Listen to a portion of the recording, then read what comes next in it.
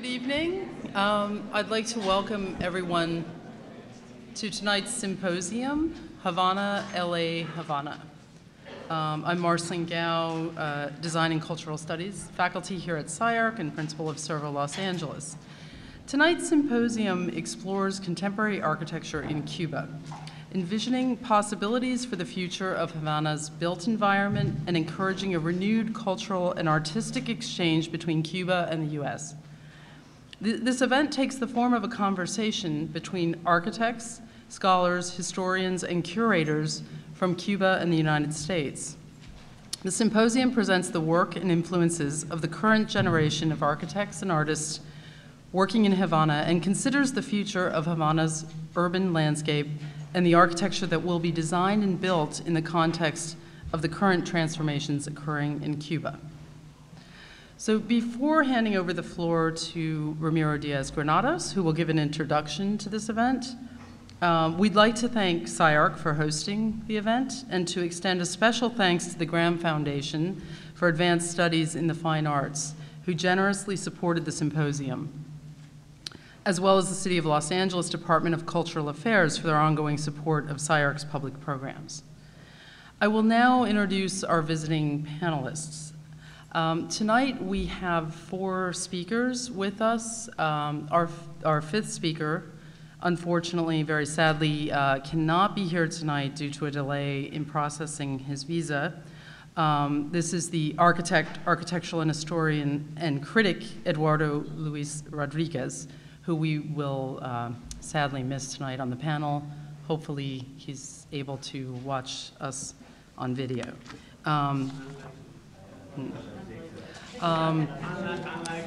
Unlikely. His colleague, Belmont Freeman, who also co-curated an exhibition at the Storefront for Art and Architecture, Architecture and Revolution in Cuba, 1959 to 1969, is happily here with us tonight. Belmont Freeman is the principal of Belmont Freeman Architects and a fellow of the American Institute of Architects. He has earned a wide reputation as an innovative designer, a progressive practitioner, and a scholar. His work is regularly featured in the Architecture and Design Press. He has received numerous awards from the American Institute of Architects, the American Society of Interior Designers, and other professional and civic organizations. Mr. Freeman's client list includes major universities and cultural institutions, as well as corporations, developers, and private residential clients. He's an adjunct associate professor at Columbia University's Graduate School of Architectural Planning and Preservation, where he teaches a design studio within the Historic Preservation Program. Mr. Freeman was the president of the board of directors of Storefront for Art and Architecture in New York City from 1998 to 2007. He lectures widely and has served on the board of directors of the Society of Architectural Historians and on the board of governors of the Association of Yale Alumni.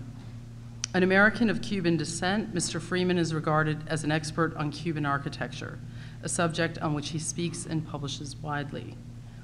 As I said, in 2004, he co-produced the exhibition Architecture and Revolution in Cuba at Storefront, and he has led several celebrated architectural tours of Cuba. Our next speaker will be Universo Garcia Lorenzo. Mr. Lorenzo is a Cuban architect. He is the lead architect and project director at the ATRIO at the Ministry of Culture. Mr. Lorenzo is an assistant professor at the Department of Design, Faculty of Architecture, ISPJE, in Havana, where he is the advisor and tutor of the graduate thesis project, as well as responsible for postgraduate training. He is a member of the Cuban Writers and Artists National Union and the Cuban Construction Architects and Engineers National Union. His architectural work in Cuba includes the remodeling of the National Hotel of Cuba in Havana, the restoration of Hotel Telegrafo, Havana, projects for individual high-standard housing and private hostels in Old Havana, as well as a project for the restoration, rebuilding, and proposal of new facilities for the National Art School in Cubanacan, Havana City, a long ongoing project from 2000 to 2010, a decade of work on that. Mr. Lorenzo has received awards for the best project and constructive work with recognition by the Havana city government for the restoration and upgrading of the National Hotel and the Hotel Telegrafo, and also recognition by the National Council of Cultural Heritage for the restoration of the National Art Schools, specifically the rehabilitation of Ricardo Porro's schools. Holly Block, our third speaker. Holly Block is the director of the Bronx Museum of Arts, where she previously served as curator before gaining an international reputation as a director, curator, and arts administrator. Ms. Block was also the executive director of Art in General, a leading nonprofit organization, arts organization dedicated to commissioning and presenting contemporary art. She also served as co-commissioner for the Department of State for the 2003 Cairo Biennial. Ms. Block is the author of Art Cuba, The New Generation, a comprehensive survey on contemporary art from Cuba. And she organized Todo Clandestino, Todo Popular, the first solo exhibition of Cuban artist Alberto Casado. Block oversaw the 2011 launch of Smart Power, a fellowship program managed by the Bronx Museum of the Arts and made possible by the U.S. Department of State's Bureau of Educational and Cultural Affairs, which enabled U.S. artists to work with youth and local artists in sites around the world. In 2013, Ms. Block was appointed co-commissioner of the United States Pavilion at the 55th Venice Biennale. During her 18 years at Art in General, Ms. Block exhibited and presented the work of over 4,000 artists. Known for having initiated new evolving contemporary arts programming, such as Art in General's International Artist Residency Program and its new commission program, Ms. Block has been a dynamic force in the contemporary art world and is a firm believer in the arts and their impact on today's society. And our fourth speaker, Claudio Vekstein. Claudio Vekstein is principal of ECV, Opera Publica, based in Buenos Aires, Argentina. He is professor of architecture, landscape architecture, and urban design at the Design School, Arizona State University. His constructed public works include, to name just a few, the memorial to the Alcorta Uprising, the Montessori School in Luján, the Mill Cultural Factory in Santa Fe, the Memorial Square to Ernesto Guevara in Rosario, the Forum for Arts and Sciences, River Coast Park, Amphitheater and Monument in homage to Amancio Williams in Vicente Lopez, as well as access to the Ernesto de la Carcova Museum, an extension for the Fine Arts School in Buenos Aires. He has also completed projects in the USA, Cuba, Paraguay, and Venezuela. Mr. Vekstein has received numerous honors for his work, including awards from the Stiftung Städelschule in Frankfurt, the International Center for Preservation of Architectural Heritage, the Architects Central Society of Argentina, and the Association of Collegiate Schools of Architecture. His work has been published and exhibited internationally. Mr. Vekstein was the last disciple of South American master architect Amancio Williams. He completed master studies at the Städelschule Academy of Arts in Frankfurt under professors Enrique Miralles and Peter Cook, and undergraduate studies at the School of Architecture, Design, and Urbanism in Buenos Aires University. These are our presenters, and I'll just extremely briefly, in the interest of time, introduce. There are 4 SCI-Arc faculty, including myself, who will be engaged in the conversation. Florencia Pita, SCI-Arc Design Visual Studies and undergrad thesis faculty and principal of Pita and Bloom. Ramiro Diaz-Granados, SCI-Arc Design and Visual Studies faculty and principal of Amorphous. Dwayne Oyler, SCI-Arc Design faculty and undergraduate thesis coordinator, principal of Oyler Wu Collaborative. So with that, I will hand over to Ramiro.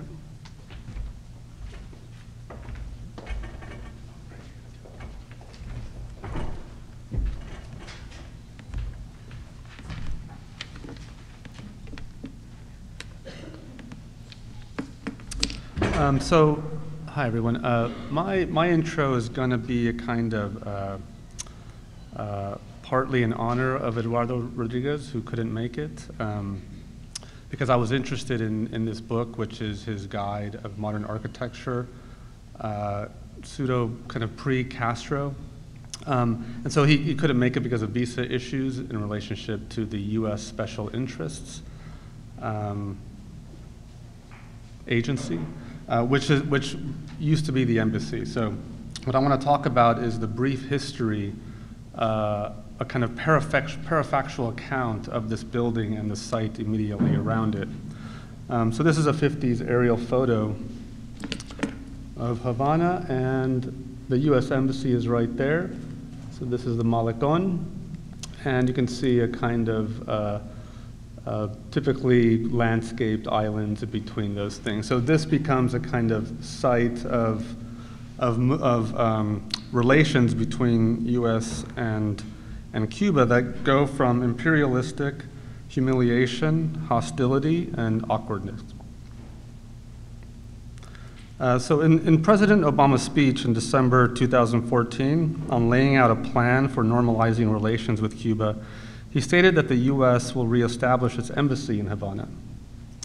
This building, designed by Wallace Harrison and Max Abramovitz in 1950, was part of a broader embassy's project commissioned by the U.S. State Department in the aftermath of World War II.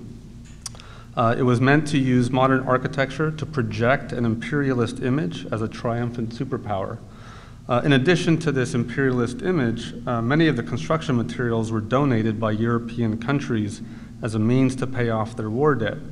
So we kind of moved from this idea of the building as a kind of image of imperialism. It opens in 1953. In 1961, the U.S. pulls out in response to Cuban accusations of it being used as a U.S. espionage base. In 1977, Jimmy Carter reopens it as the U.S. interest section, which is basically a lesser status agency than an embassy. So this was part of his moves to improve relations. So the building failed. It failed in its attempt to implement its kind of modernist image by not taking into account local climate, which is a major condition there, and which Eduardo talks about in his Havana guide in terms of how modern architecture implemented in Cuba addressed local climate, which is severe tropics. In this case, this building had to be renovated, which they did in '97. So what you're seeing is a whole mechanical upgrade. So on the roof, there's a whole series of mechanical equipment, the screening of that, and then on the left here, a whole plenum that feeds all those lines down, and then you also get this. So the kind of handsome imperialistic image of the initial architecture is completely undermined by this. Now in 2000, the Cuban government constructs the Plaza de la Dignidad and the anti-imperialist platform, which is read anti-U.S. platform. While the star shape of the platform, which you can see, here's the embassy, here's the platform, comes from the Cuban flag, it can also be read as a graphic punch aimed at the embassy, a la the kitsch references of pop culture. Now, in 2006, under the Bush administration, the U.S. installs an electronic billboard across the facade that flashes human rights messages. So what does Cuba do? They erect 138 flags between the building and the anti-imperialist platform to visually block its messages. So we can see that now we're in a hostile state. And then finally, I want to end on this one. You guys, you're familiar with this? This is, in 2005, the late grunge band Audioslave plays a free concert in the plaza and becomes the first American rock group to play in Cuba. So what looks like a typical rock star audience frenzied engagement is actually a culturally awkward moment. Tom Morello, who used to be in Rage Against the Machine, this is basically Rage Against the Machine with lead singer of Soundgarden, he's actually signaling to a technician because they were having audio problems. So a slave to, so there's a whole series of puns that we can play on here. But he was actually signaling because they were having problems. The audience thought it was a signal to kind of unite in a typical rock frenzied moment. So what you have here is this culturally awkward condition, which I think is actually a way forward in terms of embracing this cultural awkwardness. And hopefully in the discussion we'll get at what that might mean, but I think there's certain questions that I had in terms of how do you update the U.S. Embassy? Like, what are the strategies to renovate or update this project? Seemed to be an interesting question, one that I wanted to pose to Eduardo, and also the question of how would he, or what would his book look like in 50 years? What does he imagine the next wave of architecture in his guide? So with that said, who's our first speaker? Oh, you're clapping. Oh, Belmont. Yes.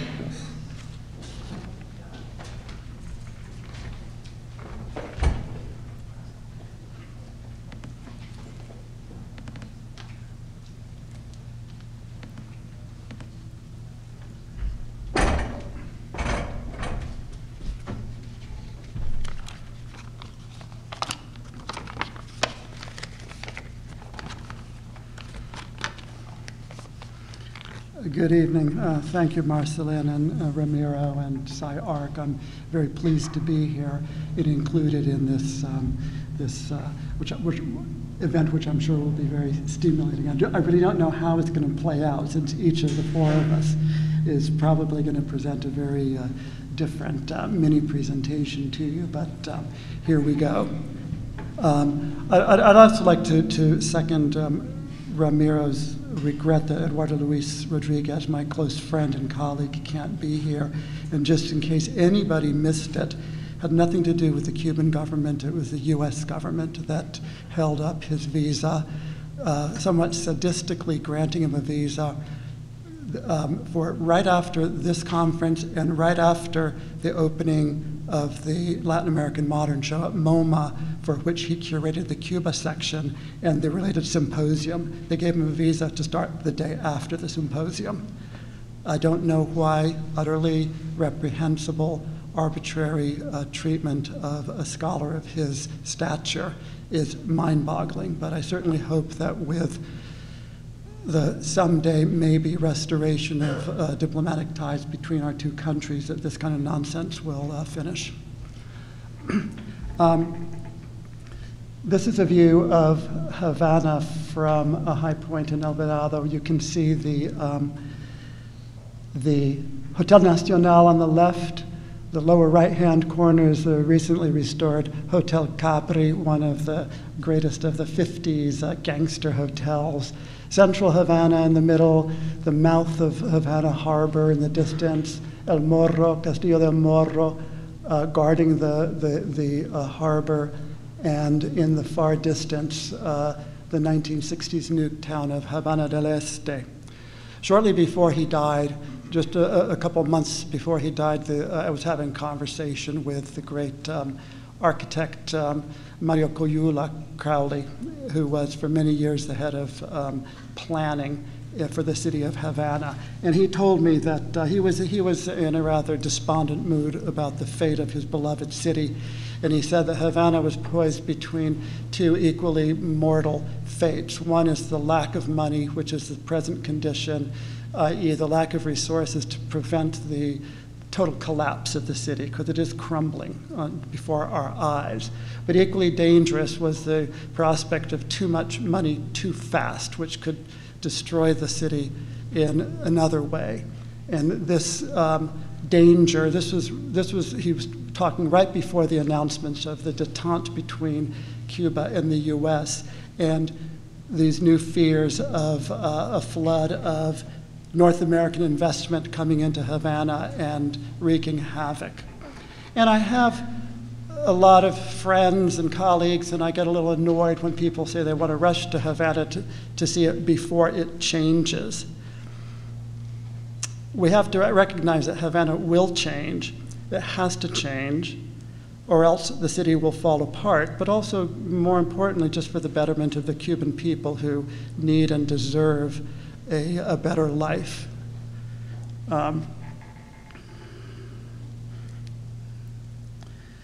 This is a view up and down along the Malecon, which is sort of the character defining oceanfront boulevard of Havana, developed in the early part of the 20th century. And it's rather emblematic of the condition of the urban fabric in Havana. So you can see this eclectic mix of early 20th century mansions, 1920 hotel, occasional fanciful 1950 high-rises, but lots of gaps in the smile of the city, a lot of vacant lots. Now, I was, several years ago, 2000, 2002, I was at a symposium in Havana, at which Andres Dwayne made a presentation in which he had made the sort of astonishing assertion that, in his opinion, every vacant lot in Havana should be redeveloped only with a replica of the building that existed there before.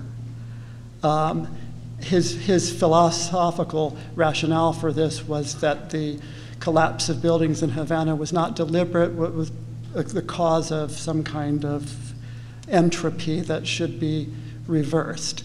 This concept didn't go over real well with the mostly Cuban audience. There's a lot of people, foreigners, who, for the most part, who would like to see their Havana sort of preserved as a timepiece, preserved in amber.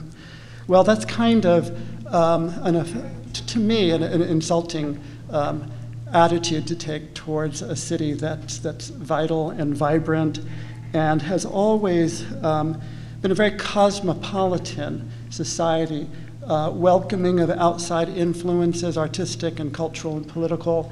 And I think that from the viewpoint of sort of historic preservation and contemporary design, I would hope that Havana and those architects and policymakers who rebuild the city can integrate a progressive sense of historic preservation with modern design going forward.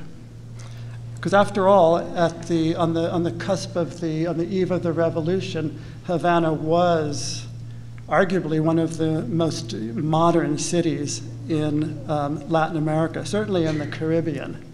And I see no reason why that tradition of embracing the latest of contemporary architecture should not continue into the future.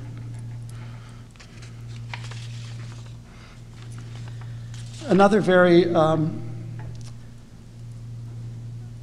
I'd say, again, character-defining features of the city of Havana is Havana Harbor, Havana Bay, which is the largest and most defensible harbor in the Caribbean.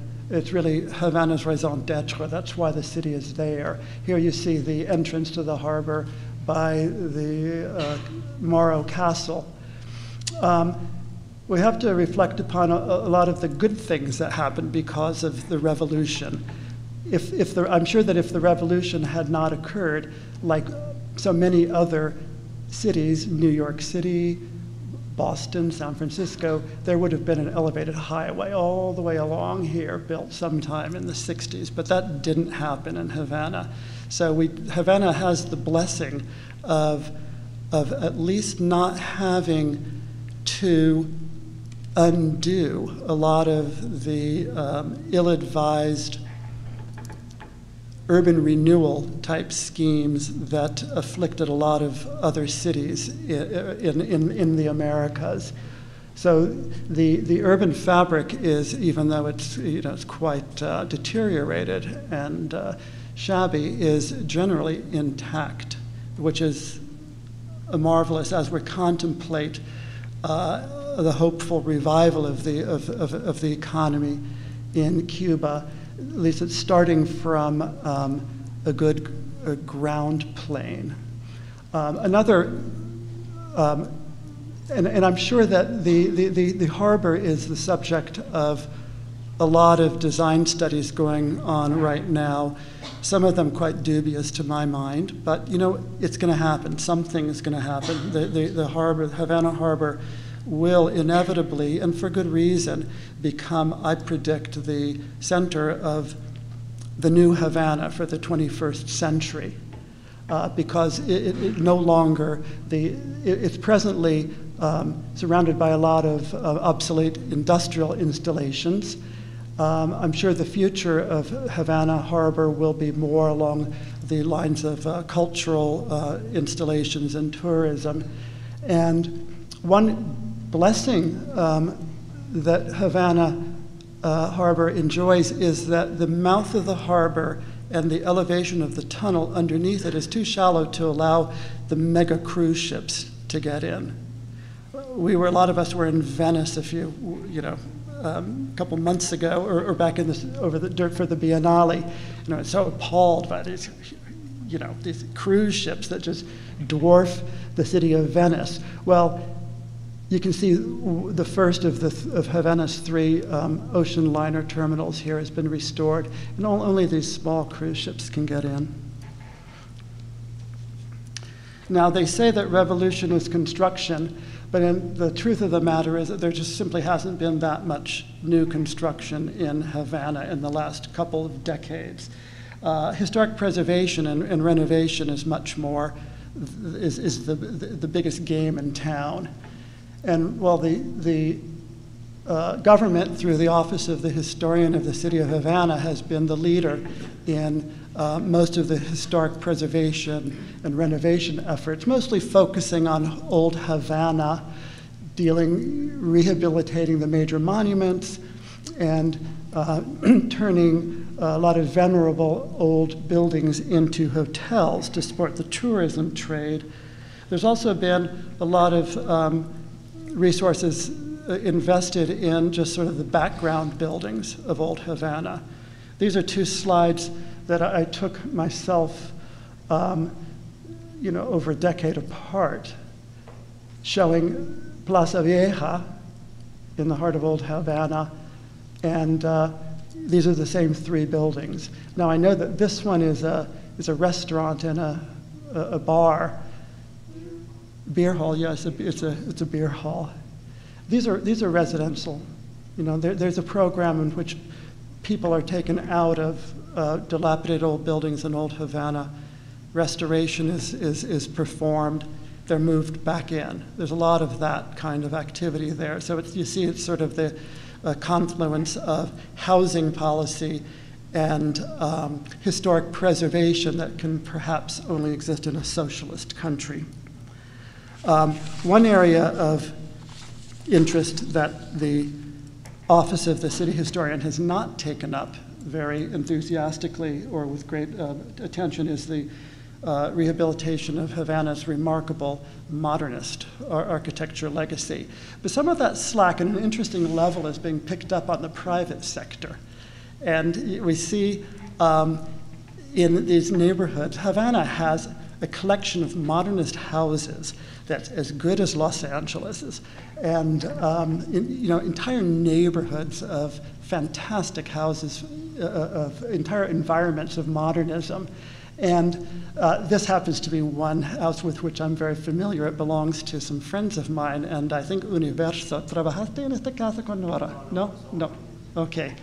But this couple has assiduously restored a house by Frank Martinez, who is one of the great modernists of the 1950s and into the 60s. He stayed after the revolution and worked for a decade after the revolution, and they've restored this exquisite house. And they are representatives of an interesting social phenomenon of a new entrepreneurial class that is evolving in Cuba, in Havana in particular, since the relaxation of regulations on private enterprise that have been promulgated by Raúl Castro after Fidel retired. So you're getting this growth of an entrepreneurial class that is undertaking a lot of interesting projects. And so there's a nascent clientele for architecture in Havana. But the contrast is still quite stark. Just a couple of blocks away is one of the best houses by Mario Romagnach, who was the consummate, the leader of the generation of the 1950s. Actually was a professor of mine at University of Pennsylvania. The Font House You can see the original and as it is now in its present rather, compromised condition. It does house 5 families. So, it's a complicated issue. I mean, I think I'm going to shoot the next historic preservationist who goes to Cuba, comes back to New York and says, oh, it's so sad. There are all these beautiful mansions that are chopped up into apartments occupied by poor people. We can't look at it that way.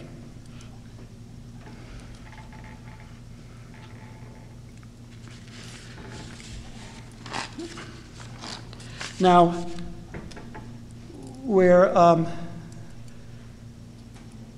there's sort of a narcissistic attention being paid from the United States about when North American developers are going to flood into Havana and transform the city with their projects. We forget that there have been European and Canadian developers who've been trying to build projects in Cuba and in Havana for decades. And they have been persistently vexed by the sort of sclerotic bureaucracy of the Cuban government and their obsession with controlling every aspect of economic activity. And so there are endless projects that just sort of are frustrated and never get anywhere. So there's a lot of change that's going to have to happen on the part of the Cuban government to enable development, whether it's enlightened or not. This is one particularly prominent site in Havana, the old Hotel Packard site that's been in the state of ruin for as long as I can remember. There was, I was told, a plan designed by Rafael Moneo for a hotel on this site. That would have been, a lot of my friends in the architectural community in Havana were quite excited about having a really good architect doing a project on a major site here, but the developers just got frustrated with all of the changes in the rules and the change of the deal, that they gave up. So the building is still a ruin. And finally, the other obstacle to new construction, new design, development in Havana is just the deplorable state of the infrastructure. The sewer system hasn't had any major upgrades, since the 19-teens. The water system reportedly loses half of its drinking water supply through leakage. Blackouts, apagones, are a daily, part of life in Havana. So there is a lot of work going on. The upper left is a new sort of showpiece construction on the harbor that's part of the sewage treatment and ejection system. And here on the lower right, you can see them installing new utilities in old Havana. So they say that with the opening of U.S. tourism to Havana, they're going to need thousands of new hotel rooms. But presently, the infrastructure of utilities is not there to support that. So, to my friends who say they want to rush to Cuba to see it before it changes, I say, you've got time. It's going to be a challenge. So it's a long process that's going to be unfolding, but an exciting one to watch. Thank you.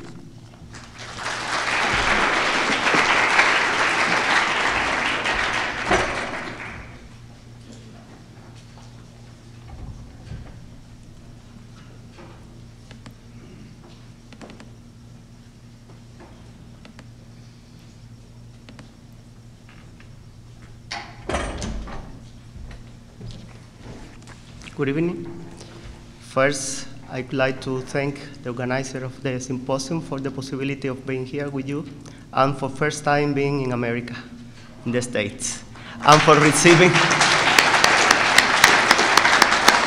even for receiving 5-year visa, so I could back anywhere.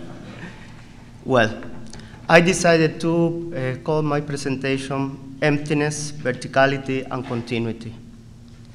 Projected utopias, skyscrapers in Vedado. Being just a punctual but a standing reference in the recent past evolution of the architecture in Cuba, I consider it interesting for this symposium in one avant-gardist institution like the Southern California Institute of Architecture, dedicated to Havana, LA, Havana, to propose an approach to the case of the tall buildings in Havana as a relevant landmark of the cultural environment on the Cuban capital. Havana is an almost 500 years old city, one of the most important ports and commercial destinations in the Caribbean area. This presentation concerns the vision of a city's problematic from the academic projections and interaction with. El Vedado is the modern area in the city, intensively developed in the first half of the past century, and the center area close to the sea received in its urban grid in the 1950s the final relocation of the public and government functions from the whole city, and the intensive apartment investment promoting the concentration of the rational skyscrapers. In 1959, in less than 50 years, El Vedado, the modern seafront border, had conquered the sky. The first half of the 20th century and the 1950s left us an invaluable architectonic heritage, a personal, creative, and an iconic assimilation of international style, involving Cuban young architects, but also North American partners. But next years after the revolution of 1959, the constructive effort of the government were focused in the development of the country areas and in the several programs for health, education, social housing, with a very limited followed approach to the integral quality of a city. Economic limitations were followed by the lack of maintenance and very poor constructive intervention in the capital city, without a consistent, integral, visualized, and up-to-date master plan. From one side, about 50 years of stagnation in the evolution of the avant-gardist urban and architectural practice. Even punctual attempts were incorporated in some cities' landscape, and from other side, the progressive deterioration of the existing buildings, including the icons of that period. Havana have to be preserved, renovated, reused, re-expanded over its existing territory, but limiting as much as possible new unnecessary expansion.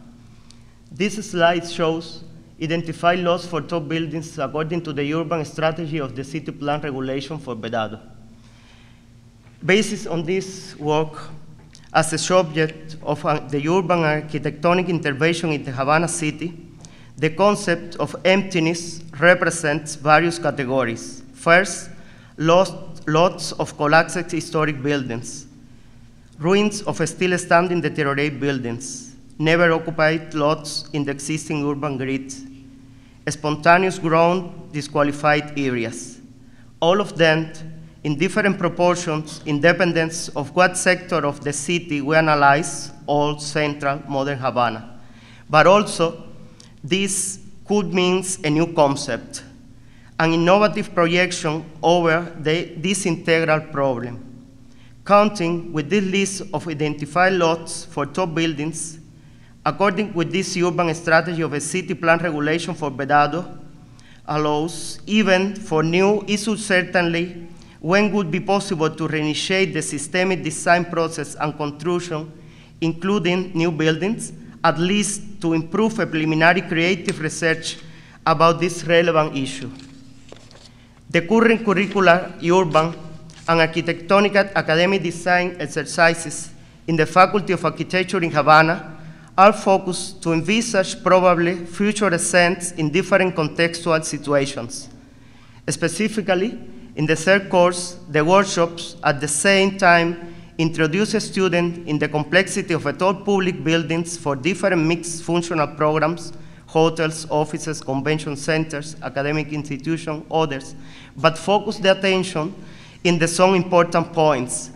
the improvement of an experimental futuristic self-conscious search method, the utopic appropriation of the recent past with a realistic vision of the political and socioeconomic national environment, to develop a personal vision about identity, leaving aside those conservative visions about past styles and cultural image for more consequence with the contemporaneity ways of creation in our context, to illustrate in different free creative approaches the continuity of the necessary inclusion of the new tall buildings.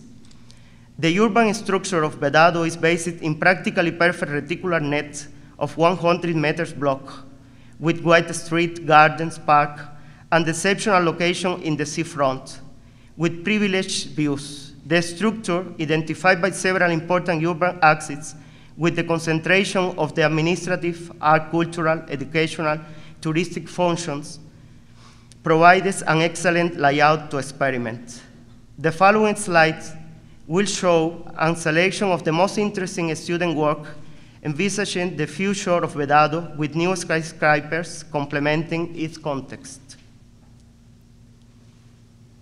New Gate is a project that searches in the relationships with the bay and the sea, with a profound interest in a climate consideration, proposing a new icon in the border, and the concept of openness, concrete, steel, and blue glass express connections with the reference of the 1950s, seeking for new, more flexible codes.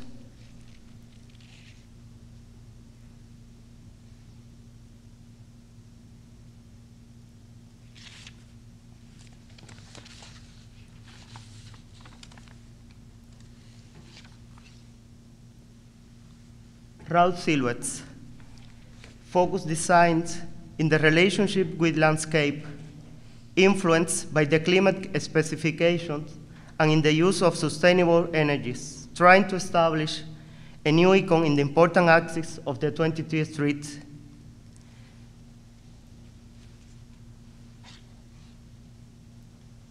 Green textures follows the studies about the nexus with the environment, the creative appropriation of green walls, helping the climate solutions with self-energized technologies, is an idea of a more flexible urban landscape, but still creating a new icon in the 23rd Street.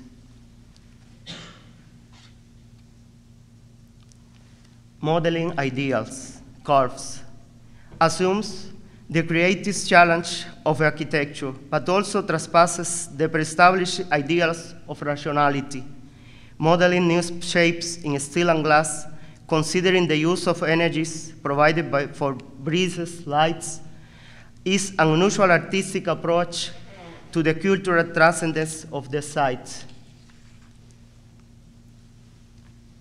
Moving on to a search of the new face of the seafront border.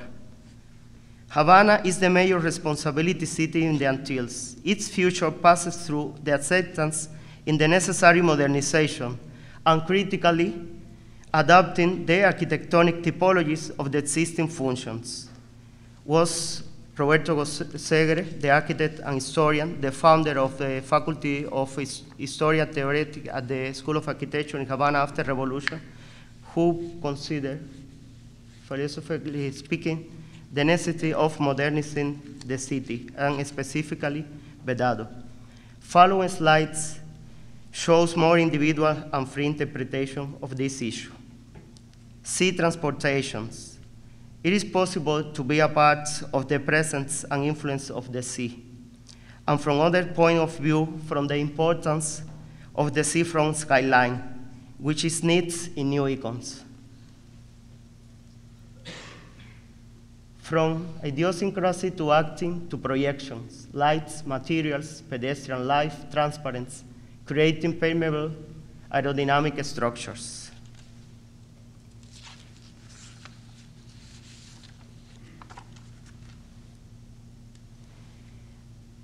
Breaking with the previous typologies, experimenting with contemporaneity, new shapes, new symbols.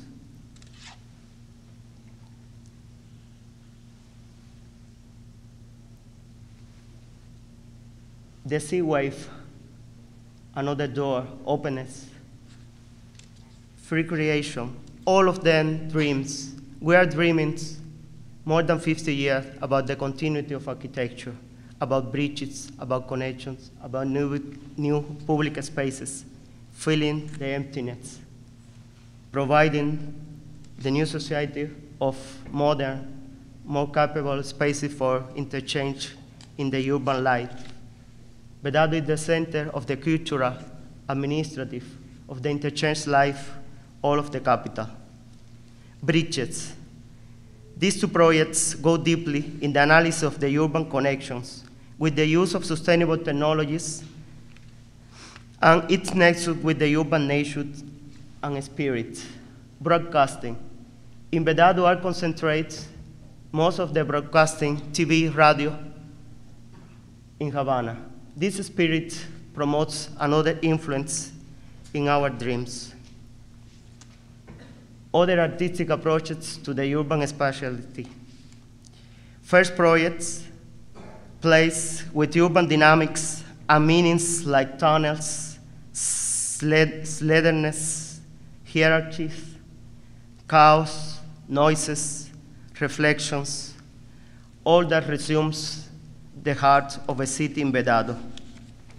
Second project, more profound in the search, goes deeply into the cultural and artistic atmosphere of the 50s and in the 60s, identifying the icons of that time from where grows and arises the new image of the city in La Rampa. This proposal is a very creative way, tries to find a solid contact between the central Havana and modern Vedado in front of the sea, in the confluence of the axis, appropriating the symbolic use of bamboo and textile skins with graphic and mural surface and more revolutionary use of lighting technologies.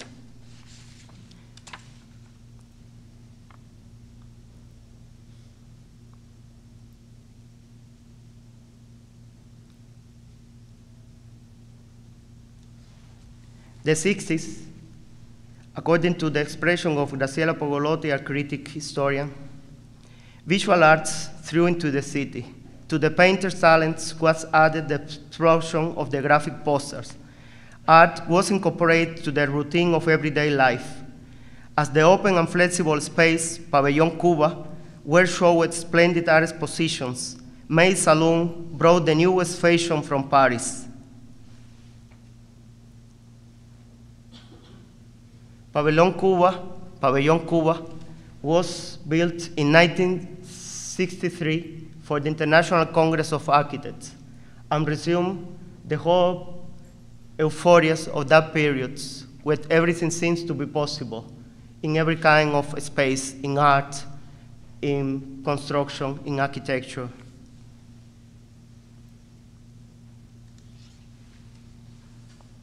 The construction of a past.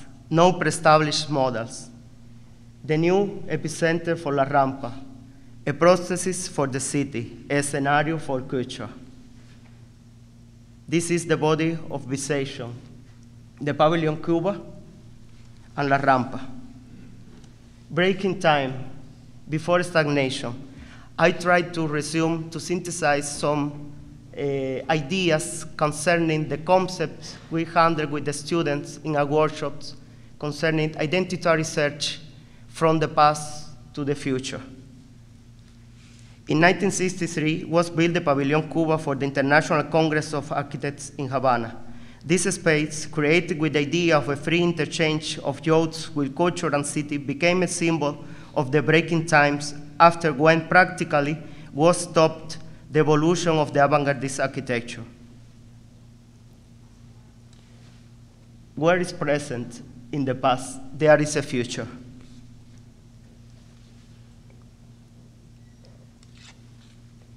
The way from the detachment, considering the destination, new users from the city, contemporary men and cultural phenomenon of their environment, new visions, buildings is defined itself considering three visions: cultural scenario, prosthesis, epicenter.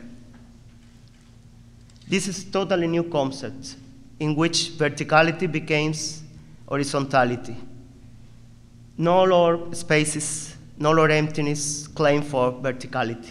There is a huge spaces that are occupied in the middle of the iconic skyscraper.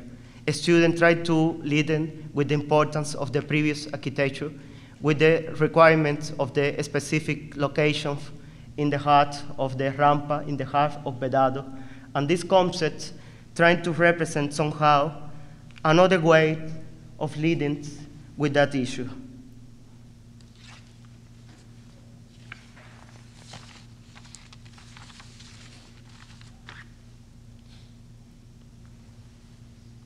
I decided to finish the presentation with some works developed by former students, recent graduated students, already practicing in Havana. They don't leave the country. They try to practice in Havana. They work at the government offices, fighting with difficulties, fighting with bureaucracy, fighting with the fact that we are not building nothing new that works, but still dreaming in the possible future.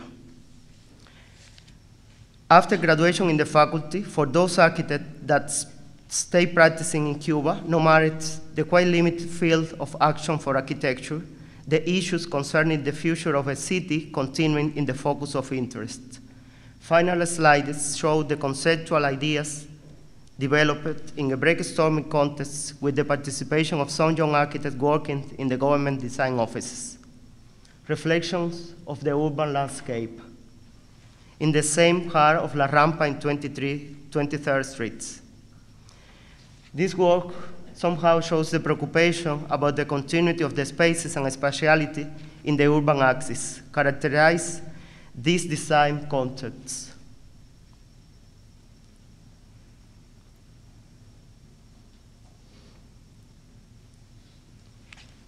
A new tower to shield La Rampa up.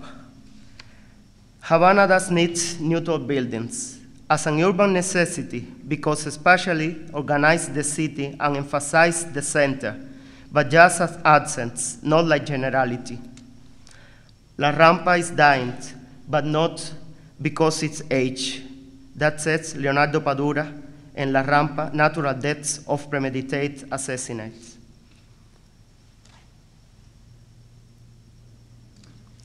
To acquire a realistic conscience to confront verticality is a priority in a hard city. That said Pedro Albizu Campusel in his book Edificio Alto. Some of its implication was reviewed at Docomomo, Cuba in 2006.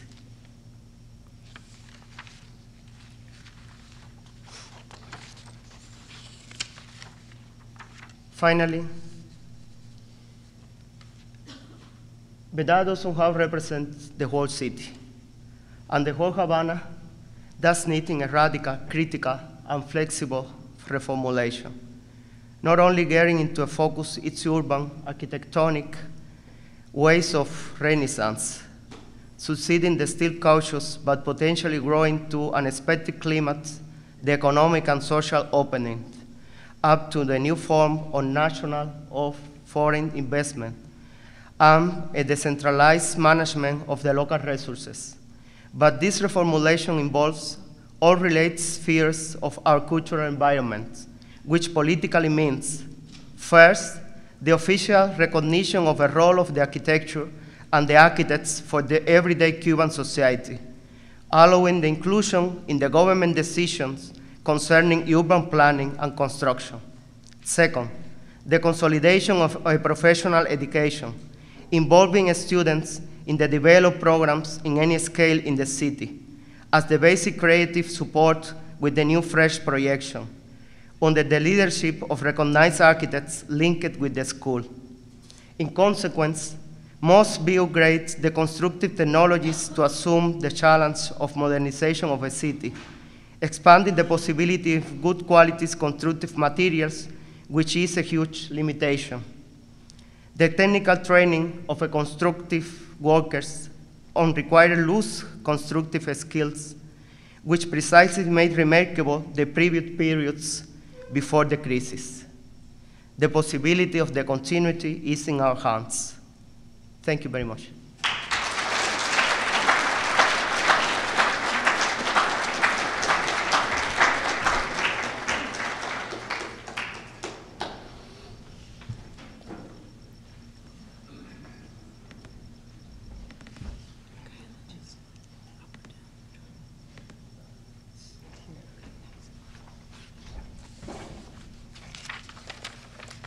Good evening, everyone. Thank you again for inviting me. The invitation came from, the invitation came from Andro Zago and Stephanie Atlan and then Abby Schwaryer. And I also wanted to thank my fellow panelists. Eduardo Luis, we miss him. I have learned much from him over the years, and I'm actually quite disappointed he's not here as well. First, I'm going to start by sharing some information. First is that I'm not Cuban. I have traveled to Cuba for more than 21 years. I also extend a great thanks to my continued education about Havana through all the artists that I've met over the years, architects and scholars. And it really wouldn't be without them for sharing their information. So I've organized many exhibitions, selected artists for residencies, awards, written on art from Cuba, and I'm also the author of a book that was published by Abrams in 2001. And when asked to speak tonight about this particular exhibition that the Bronx Museum is actually undertaking, it's called Wild Noise. Wild Noise is from a poem of Victor Hugo. This is a collaboration between two institutions, the Museo Nacional, Bellas Artes in Havana, and the Bronx Museum. In Havana, we will be having this exchange program, and there'll be almost 90 artworks that will be exhibited from the Bronx Museum's permanent collection. It will open in Havana on May 21st. It will be the first time an exchange like this will have occurred. The National Museum's collection will come to the United States in March of 2016. So I hope you will travel to the Bronx to visit both exhibitions. I'm just curious as to how many people have actually traveled to Cuba from here before. If you could just raise your hand and give me an idea. Okay, so like many of my colleagues who complain about what the future will be, I will just share a little bit about my own experiences. My first trip was in 1994. I took a group of 23 writers, museum directors, and curators and artists with me from a conference in Miami. And then later in 2006, I was actually able to raise money to go back and organize a series of exhibitions. I was the first person to bring Los Carpinteros to New York, Esterio Segura, additionally to work with Carlos Caracoa, an artist who I've done many projects with over the years, and having invited him to work on a residency at Art in General when I worked there in New York. I've been very involved in organizing various different projects. This particular project that we're doing is really about exposing two different cities and sharing the similarities between both cities, as many of you have already shared in your talks. In the early 20th century, New York City and Havana were connected quite well. It's quite many parallels are seen on a regular basis in walking in the streets of New York, even to this day, and making connection to architecture in the streets of Havana. This past December, I landed in December 17th in Cuba when the U.S. and Cuba announced that they will have relations. I know everyone thinks that this project is part of the U.S. announcement, but actually we've been working on this for the past 2 years. This is a dream I've had since the very beginning. Now I'm going to share some images and talk a little bit about the project in general. So the Bronx Museum, here you see Arquitectonica. We own 2 buildings. One building is the site of a former synagogue, and then 2006 we were able to open this new. It was the first museum designed by Arquitectonica. So, much of the museum's focus is public programming, also education. We are a museum focused on contemporary art. We also are free admission, and the attendance grew after announcing free admission from 25,000 people up to 76,000 people currently. So it's been a huge opening. I share with you Los Carpinteros, an early work from 2003, Embajada Rusa, which is an example of the embassy in Russia in Miramar, here in Havana. It's actually carved woods that they designed, and this was part of an exhibition that we worked on for several years called Beyond the Super Square, where we explored art, architecture, and modernism and the parallels. Carlos Garacoa, as I mentioned, he's an artist who uses architecture, art, photography, installation. This is a wonderful book, pop-up book that he did using both printed paper, cardboard, and plastic. And he's done a series of 4 different books. This was also included in the exhibition Beyond the Super Square. And he's part of the permanent collection at the Bronx Museum. The focus of the permanent collection is really in many different areas, but in particular, artists who are exploring urban life. This particular work shares the future life of how architecture will be seen in Havana. Ana Mendieta, many of you might know her. Her work anyway, she was extremely important Cuban-American artist who went back in the 80s, in the early 80s before she died, to make a series of works. Her work is very much grounded in the body and creating a group of silhouettes and natural landscape. She had done a huge public artwork in the Jaruco, which is a national park in Havana, with a series of works. These are photographs. She's also done a series of documentations with videos, and this work will also be sent to Havana. Tania Berguera, many of you might be following her on Facebook. As you might know, she did an art demonstration in the Plaza Revolution and is under house arrest in Cuba as we speak. This is a very early work that she did on the steps of the university, and it was actually performed as well in Canada. And the video documentation is part of the Bronx Museum's collection as well. So the exhibition shares the idea of 2 cities and how they work differently and sharing many commonalities. And Wild Noise really is been put together by a team of 4 people and a huge group of people in production as well. You can just imagine how complicated it is to transfer artwork between the United States and Cuba. So Willie Cole, many of you might know his work or not. He did an amazing piece called How Do You Spell America? This is an old chalkboard, blackboard with writings, and this will be exhibited at the National Museum. Huma Baba is a wonderful artist from Karachi, Pakistan, and she uses and combines both drawing, painting, and photography, and is very well known for her public artworks as well as sculpture.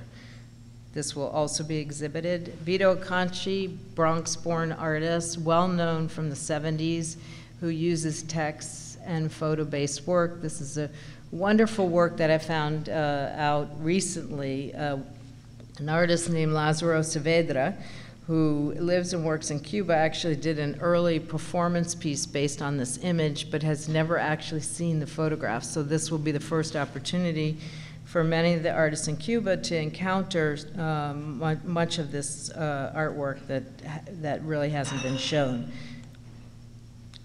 Rigoberto Torres, a wonderful artist from Puerto Rico who grew up in the Bronx. This is actually a cast of Days, the graffiti artist, also a local artist from the Bronx as well.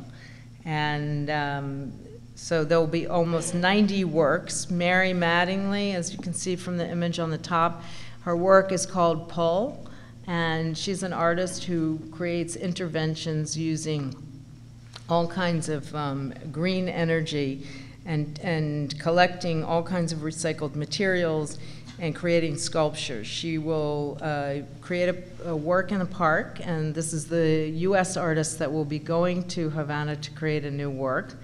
And then Humberto Diaz, also an artist, a sculptor, really from the 2000s generation in Cuba, who has not yet been able to travel to the U.S., and we're hoping to bring him next year, and he'll be creating a work on site at the Bronx Museum outdoors. This is a wonderful sculpture that he created based on tsunami, and he does very large-scale outdoor public works, working with architecture as well.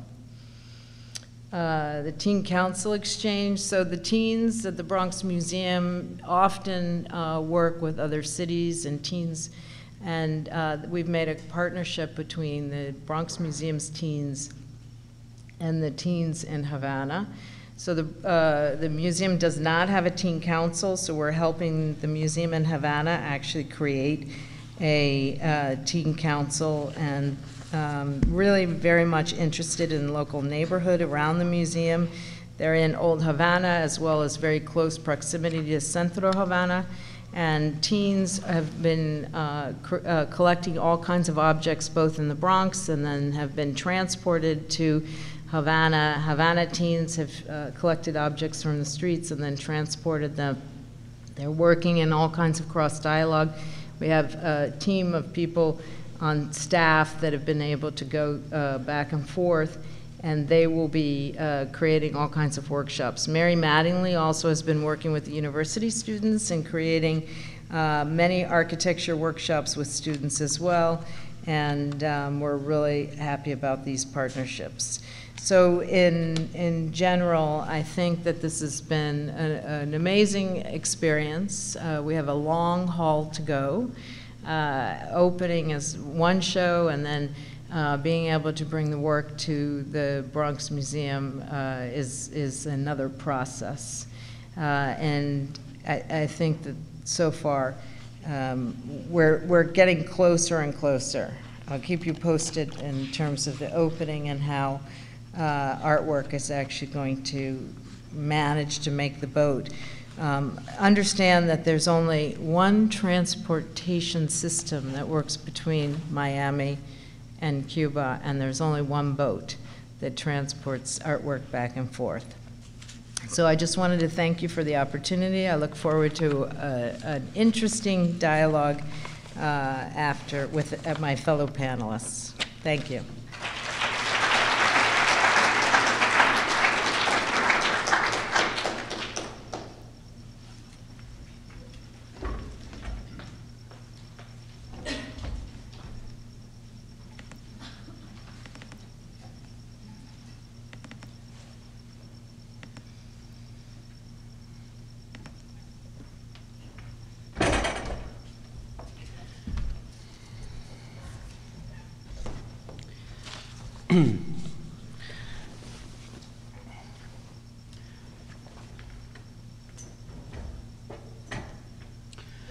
Well, thank you very much for the invitation. Thank you, Hernandez Alonso, who has been very close to friends with me and in Argentina, and I think it's going to make SciArc rock in the next years. The new director of SciArc. And thank you for this opportunity. When he called me to see if I could speak about this, I really thought that I had no reason to be here. But then I thought, well, pieces of my biography that were not said before. I was married to a Cuban for 10 years, and that has created enough trouble so that I could speak about Cuba. And actually, my son is in Havana right now. So at the beginning, I thought maybe I will do any sort of action, installation, where I will try to contact him over the internet, and that will be it. But yeah, but it will not work, so it will fail. So then I remembered that, from those days, I did a project in Havana. I was contacted after I finished my studies in Germany and came back to Argentina.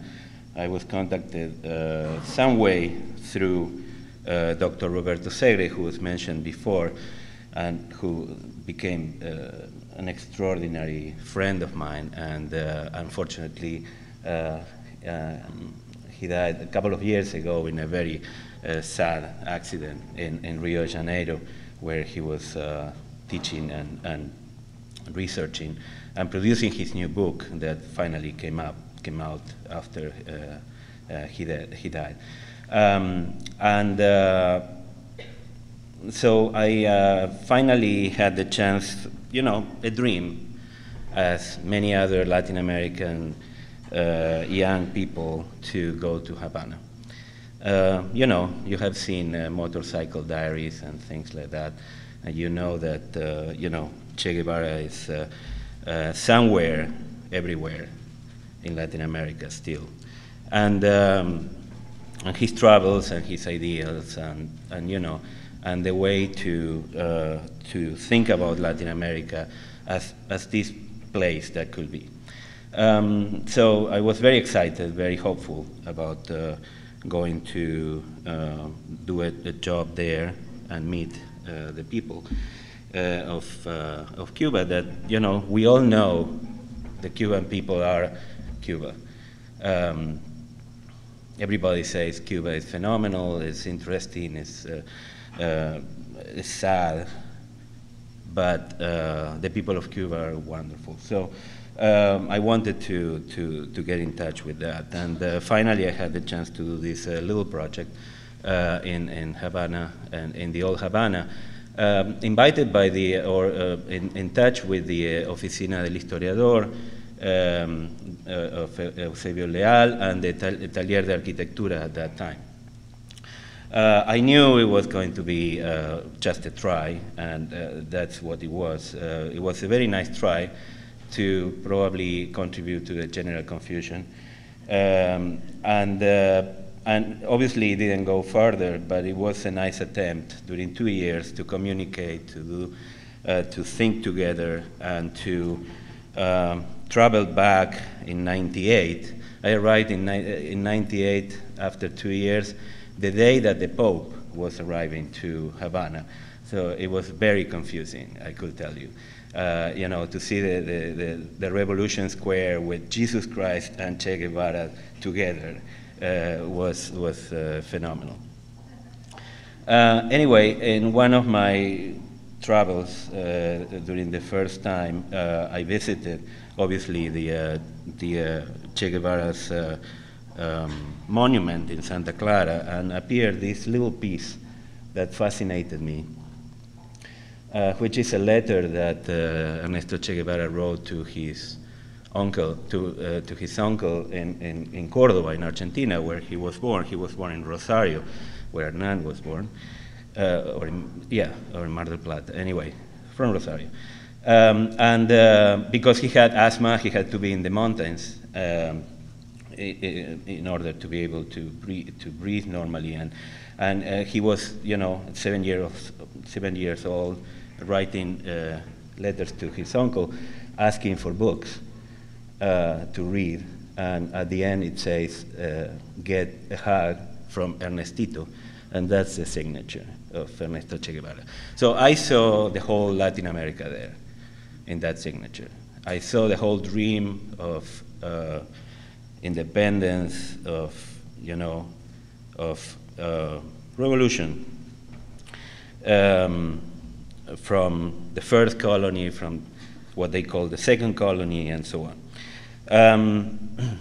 And I read Alejo Carpentier at that time. I learned about the marvelous real idea, how the real is so real in Cuba that becomes almost fictitious, that becomes something that you can't believe.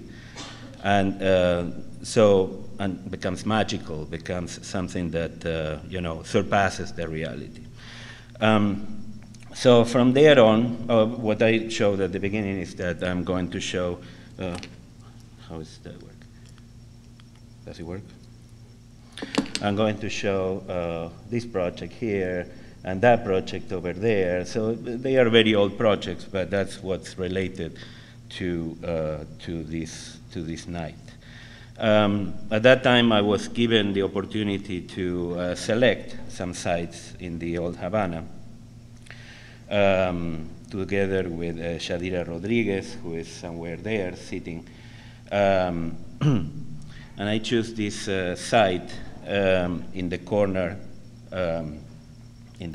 of Leonor Perez and San Ignacio.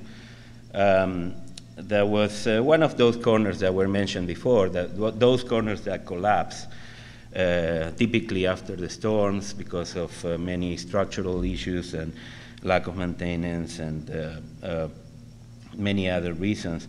And those places normally stay open, and they have been renovated as playgrounds or other sorts of little commercial developments for the old city of Havana, but mostly they remain open. And many of them have, scaffoldings to support them. That was very interesting to know. Also other buildings around, not to collapse. So we started from there.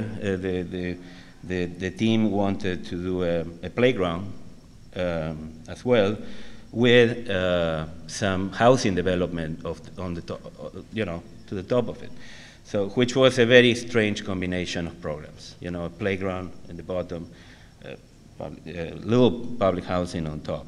So it was the first attempt, the very schematic design phase that we went through. But I was interested in this. I was interested in this. I was interested in the very precarious conditions of the architecture in Havana, and not to be, ambitious about preservation and about, reconstruction or restoration, because there was nothing there. But what was there is the dreams for a playground, the dreams for a new house, and, the reality which surpasses every fantasy there. I was also interested in one of my visits. I experienced the 1st of May. Fidel is somewhere there, before the José Martí monument. And I experienced one of those parades, that typically you imagine, airplanes and tanks and things like that, but there were people pushing, something like a statue of wood with Camilo. And it's really amazing. I mean, it's really amazing that to survive, and it's really amazing the hope to survive. No, you need to understand that. When Universo was showing the projects, I was thinking, to be an architect in Cuba is really an incredible exercise, because you can't project anything.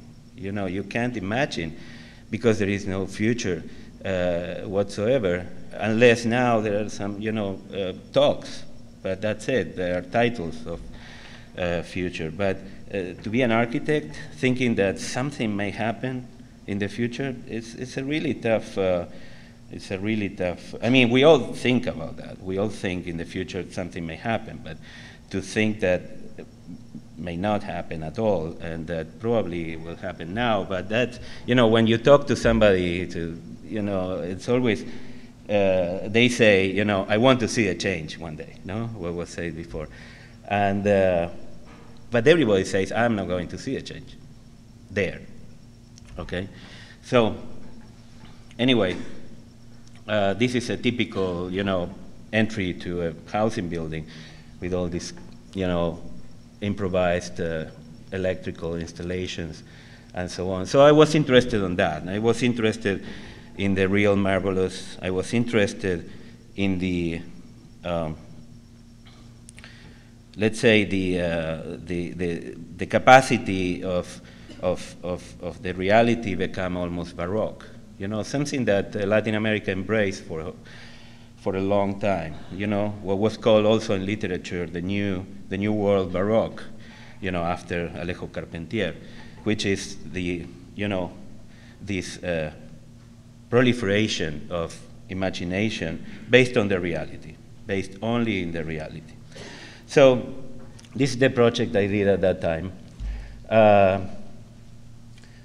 If we go back to this, I called the project The Great Zoo. At that time, this is not the book I found at that time, but this is a fantastic book on the Great Zoo by Nicolas Guillen. Nicolas Guillen, probably the most important poet in Cuba, wrote these extraordinary Afro-Cuban poems, based on sound and also on ideas. But in 1967, he wrote this book, which was really a shift in his trajectory, which is, 1967, the year that Ernesto Che Guevara was killed in Bolivia.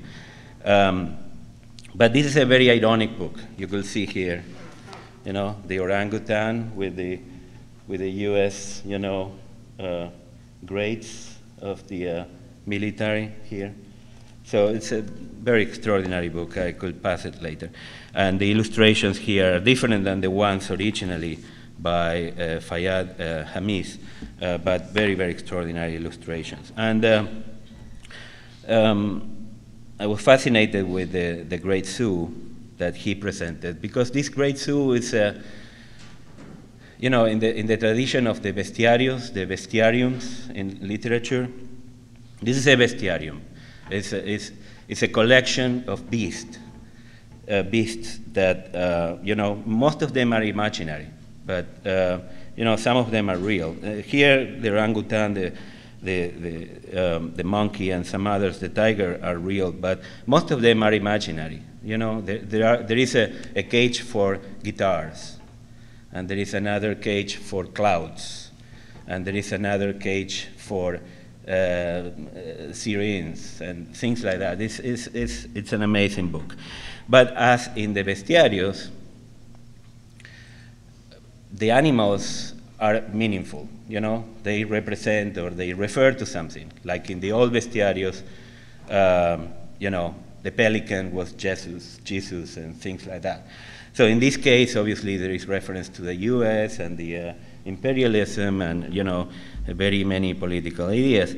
But it's amazing. It flourishes with, mostly with Cuban, with Cubanity, with Cuban people, every single word. So I was interested in that, and so we decided, because I proposed the Great Zoo, we called it the Great Latin American Zoo, because everything in Cuba, used to refer to Latin America as the potential for the expansion of the revolution. So, so we decided to work on something that is very, deep for us, which is the Nazca lines, the lines that are engraved in the desert in Nazca in Peru, and with the animals and all the story related to that, and take that as the inspiration of, this great zoo that will reunite, Latin American ideals and people. So, but it was just a you know, to start.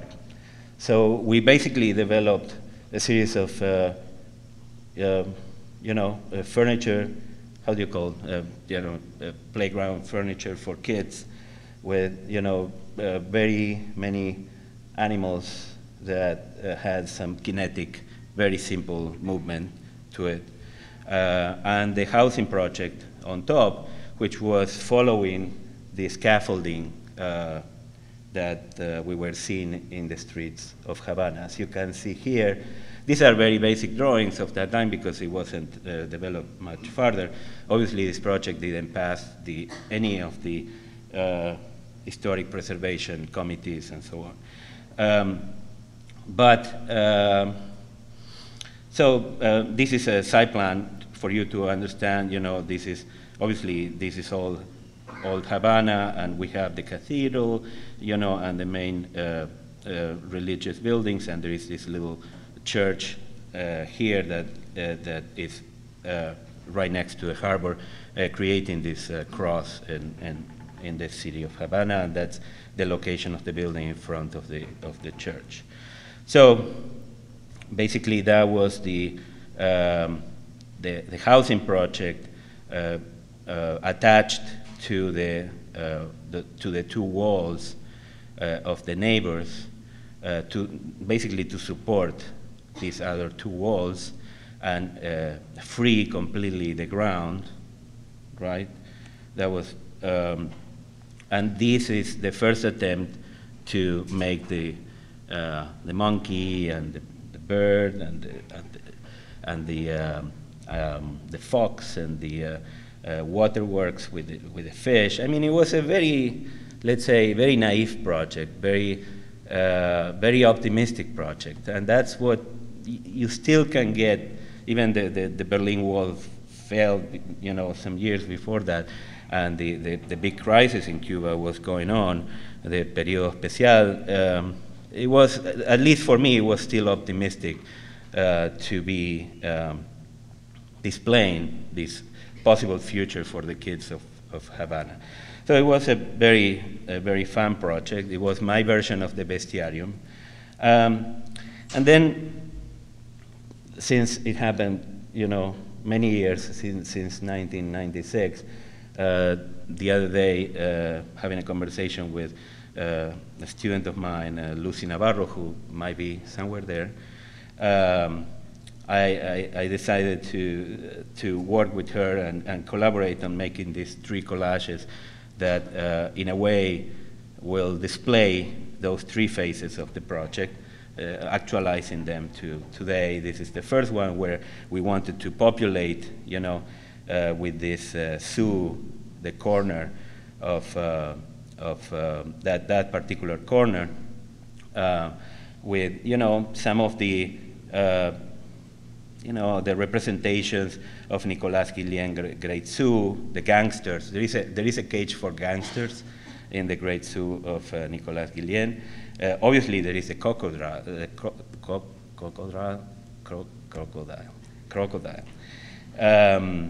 You know that the crocodile is representing normally Cuba, and so on.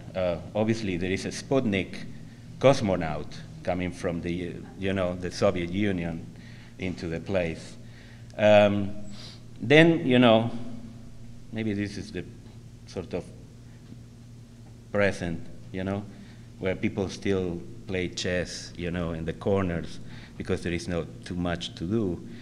And, you know, this kind of sad feeling, everything, you know, even though it's working and it's going further, and as we saw with the Universo, it's hopeful, you know, things are still falling apart. And anyway, and then these probably, you know, that guy riding the crocodile, hopefully not.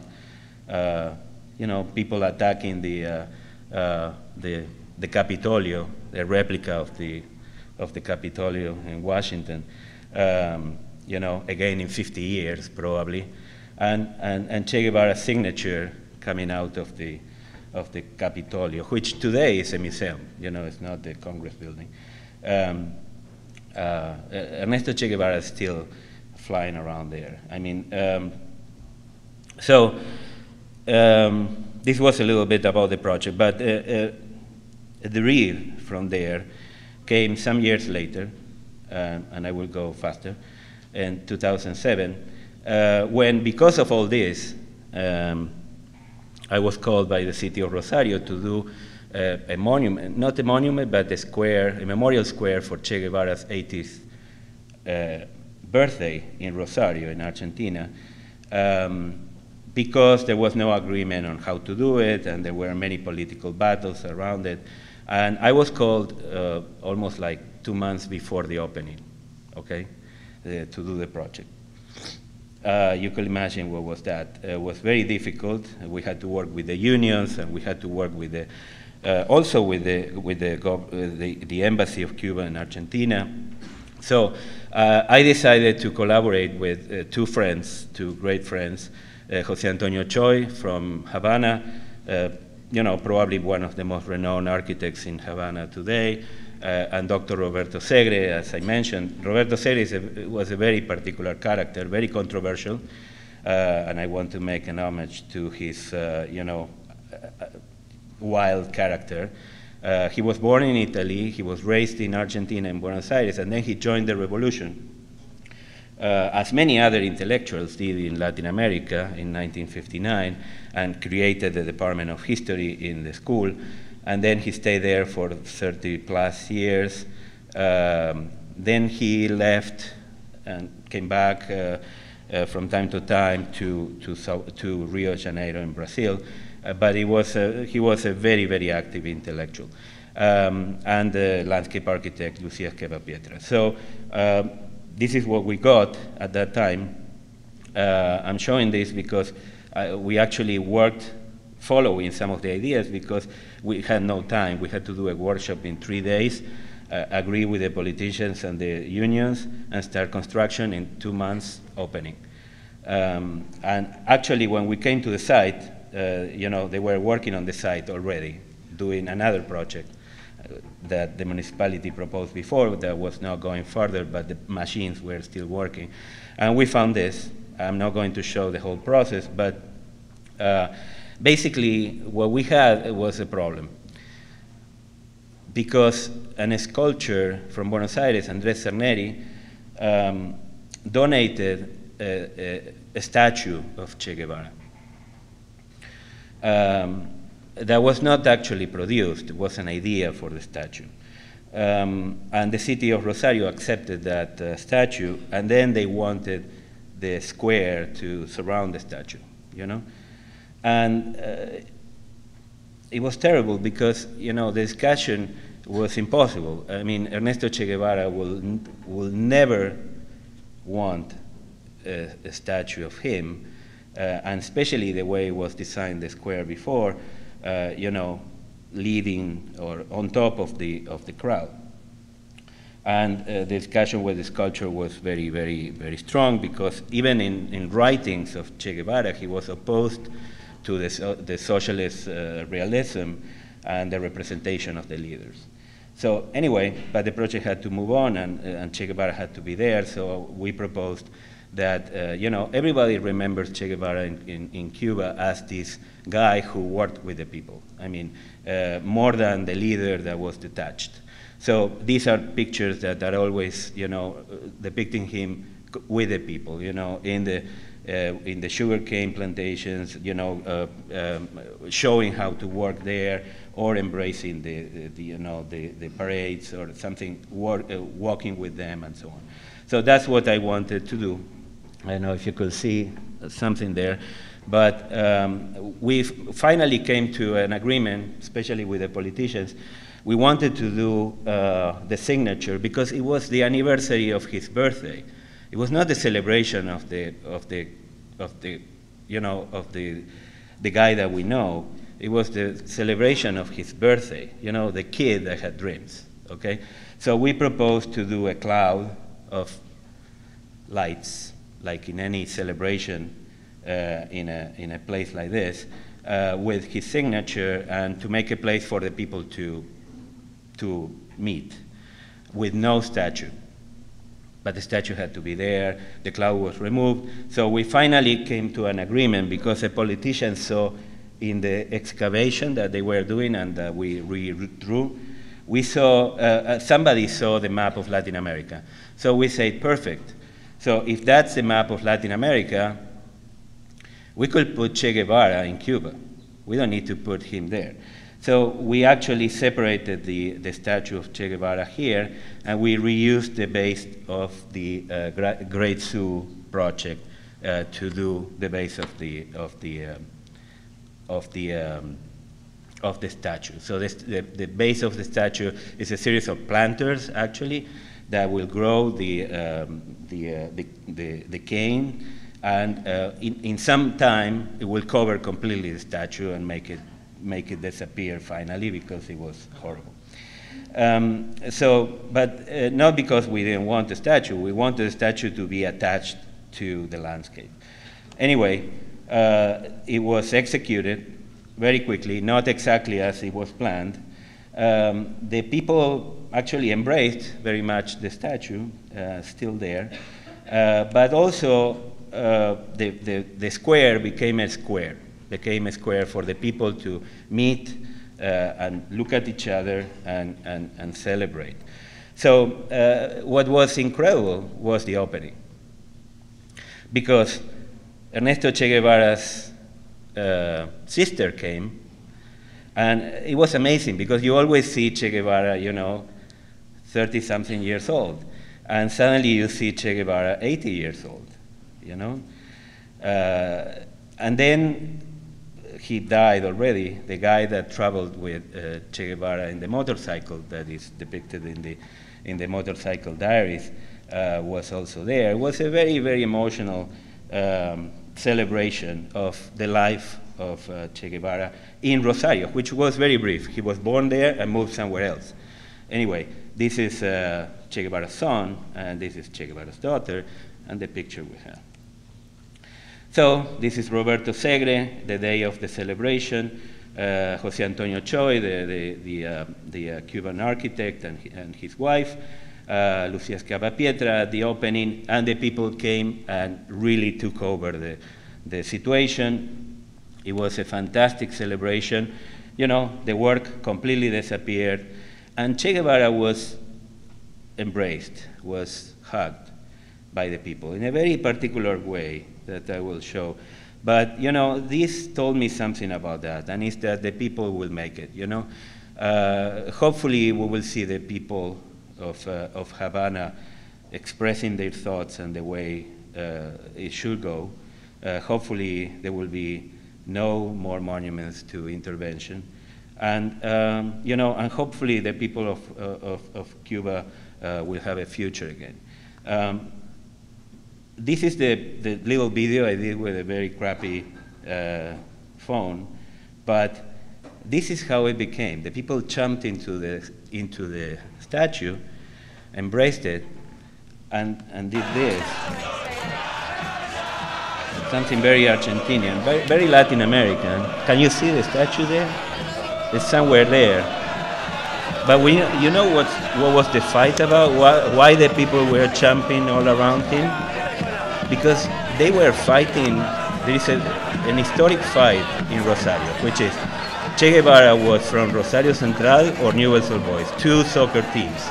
So these guys put the flag of Rosario Central around him and conquered the statue for one of the teams. So this is how, our reality surpasses any fantasy. Thank you very much.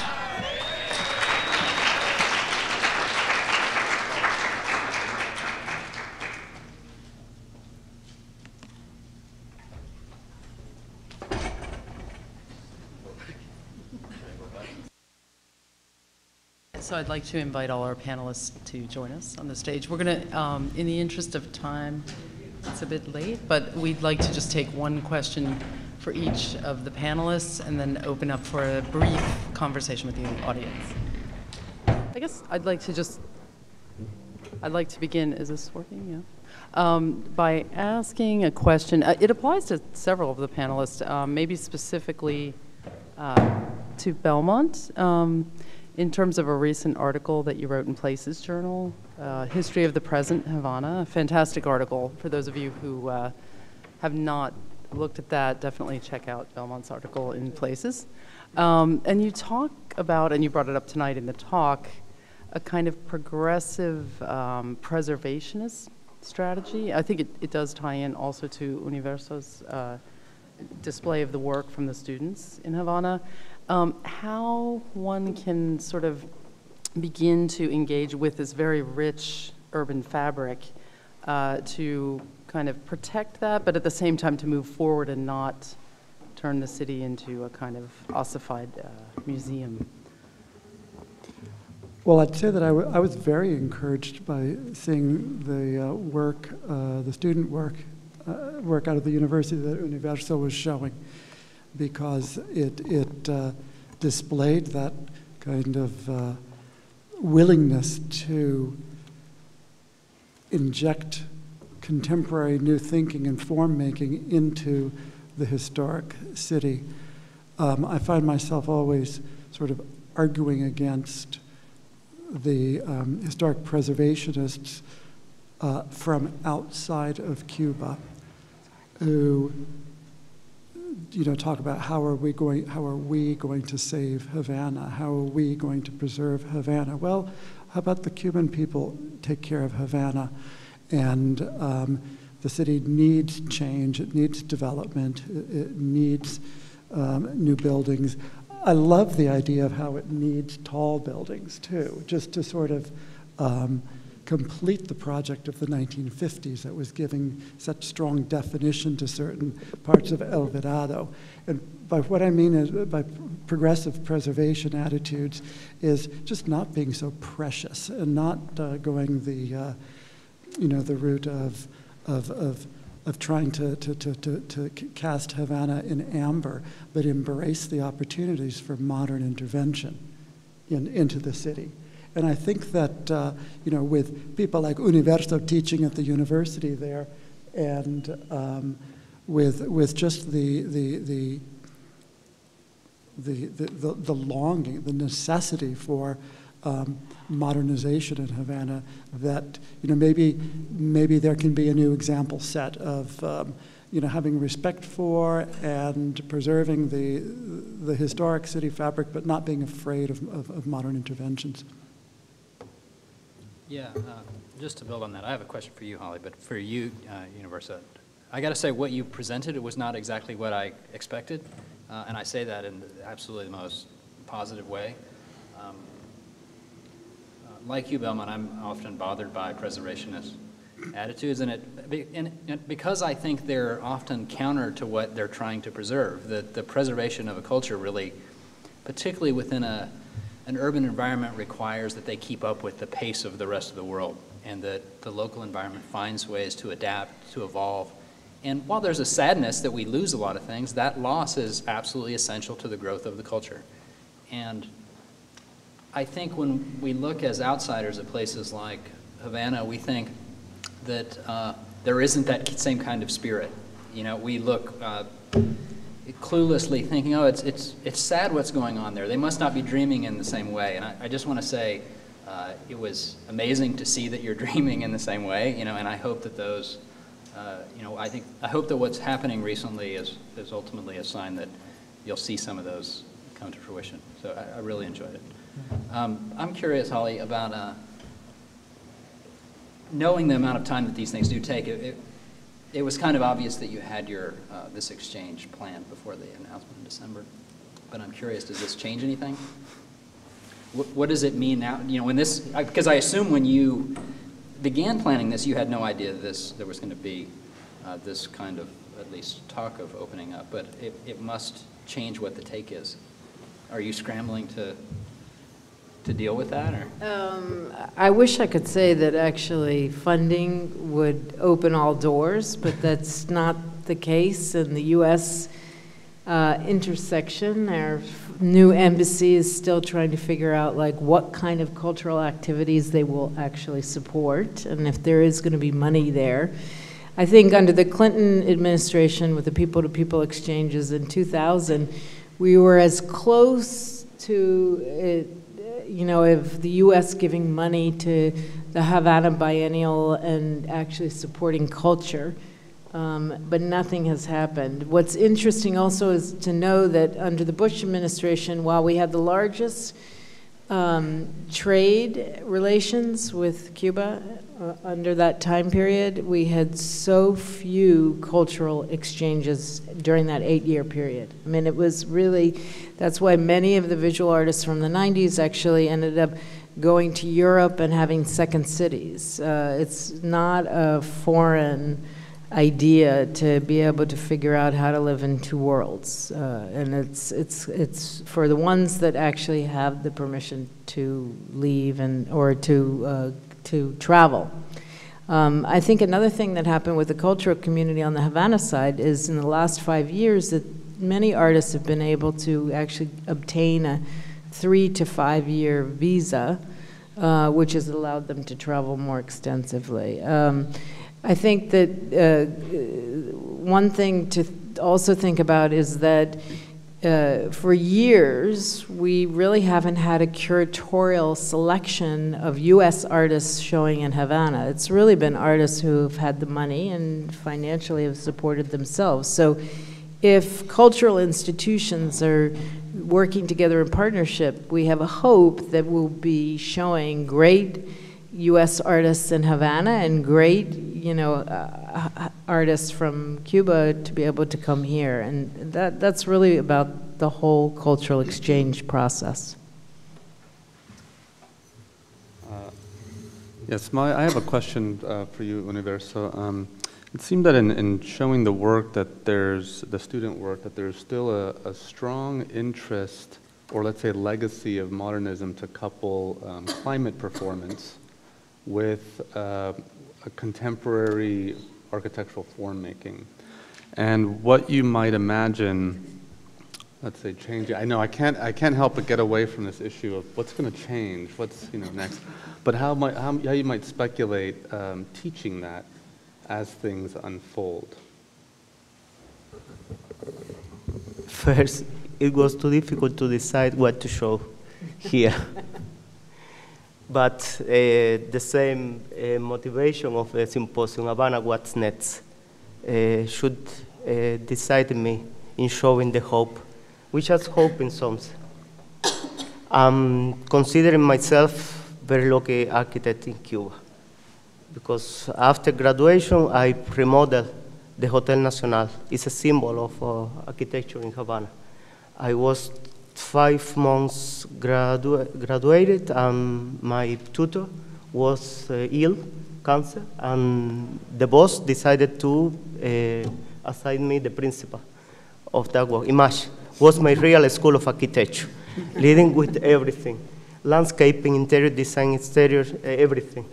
But it was a huge thing of good professional, all people helped me, and finally, since 89 to 92 was not only remodeled, but just rescue that treasure in Havana.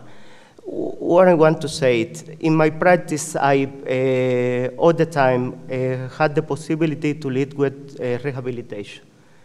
Hotel Telegraph in the Central Park in Havana was an intention, an express intention of showing the contemporaneity.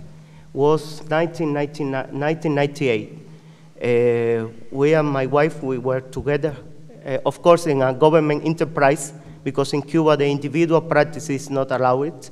We all architects have to work in huge government offices, which the half of the architect of engineer have nothing to do. But I'm dedicated to my profession all the time, 25 years, 26 exactly.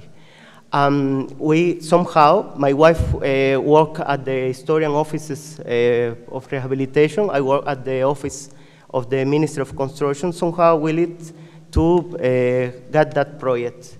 Hotel Telegrafo was the first hotel in Havana and was the only emptiness surrounding the Central Park, because a few years before was built Hotel Parque Central, and eclectic reinterpretation of the past in some strange codes, but there is.